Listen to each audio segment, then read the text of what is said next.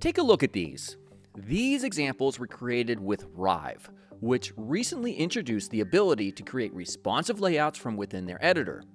This brings us one huge step closer to utilizing Rive to create entire user interfaces for the web from within a single canvas element.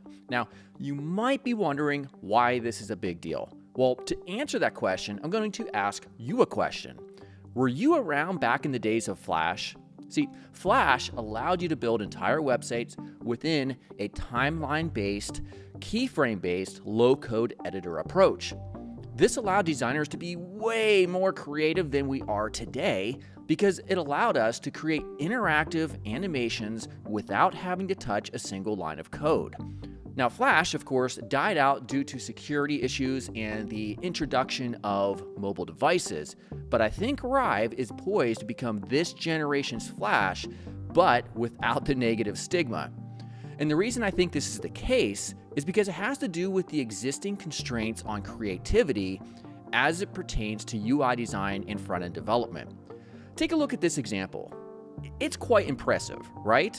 Well, to achieve these types of interactive effects, you absolutely need to know how to code, or you have to hire somebody who knows how to code. Not only do you need to understand HTML and CSS, but you also need to understand JavaScript as well. This alone is a huge barrier to entry for designers because not only do you need to learn HTML and CSS, you need to learn JavaScript. Now, post-Flash, if you want flashy types of projects like this, there's a strong chance you're utilizing the GreenSock animation platform, otherwise known as GSAP. GreenSock has been around for a long time, but the major problem with GreenSock is that you have to know JavaScript. I don't know about you, but designers, we like to design. We don't want to have to code. It's an entirely separate process in the brain, and it's also a very slow process. But with Rive, you could achieve these types of interactive animations without having to code, and this is huge. Their platform is set up within a timeline, keyframe-based approach similar to how Flash was set up. And the brains of the Rive platform allows you to connect all of these timelines together in what's called a state machine. Now, there's been a few things preventing Rive from being considered as a complete web design solution. One of them was the lack of responsive design abilities, which has just been remedied with their introduction of layouts. You can now create responsive designs from within the Rive editor that will work on browsers. Now, this is a huge step going forward that will get us one step closer to the inevitability of utilizing Rive for creating websites. Now, there are still a couple key limitations that I'm confident will be addressed within the next year. One of them is accessibility.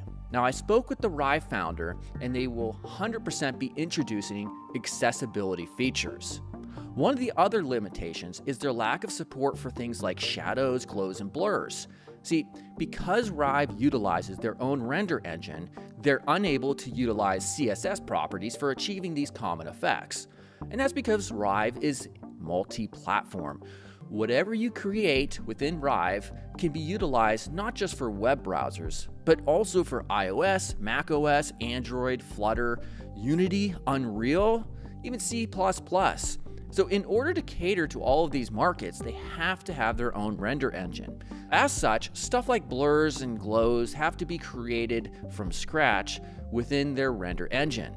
And this too is definitely going to be addressed. So once these two key limitations are addressed, it's going to unlock a new world of creativity. Now, going back to GreenSock though, GreenSock was just purchased by Webflow. And this is also a very interesting development because, as most of you know, Webflow is a no/low-code editor as well. Now, I have to imagine they're going to allow you to harness the power of GreenSock within their GUI, their GUI, their graphical user interface, which means you're going to be able to utilize GreenSock-like type of capabilities without touching code as well, which is fantastic. So I'm personally excited to see how this industry starts to shift going into 2025. I think it's going to be huge and a much needed paradigm shift for UI/UX designers and front-end developers alike. Now, if you're interested in learning more about Rive, definitely check out the top link of the description here, as I will be putting together a large course on utilizing Rive for the web. So what do you all think? Let me know below, and I'll see you all soon.